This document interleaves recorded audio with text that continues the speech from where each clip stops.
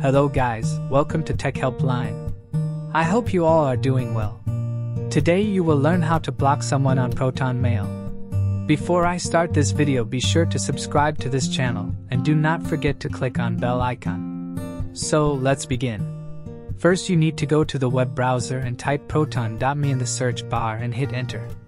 Now click on sign in button which is on the top right corner of the page.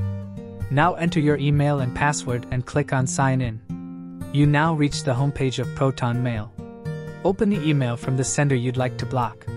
Select the sender's name and address in the From field and click Block Messages from this sender in the drop-down menu. Select Block to confirm. All incoming emails from this sender are now automatically blocked. That was it. I hope you guys liked this video. I will see you in the next one. Thank you guys for watching this video and make sure to subscribe this channel and don't forget to hit the bell icon.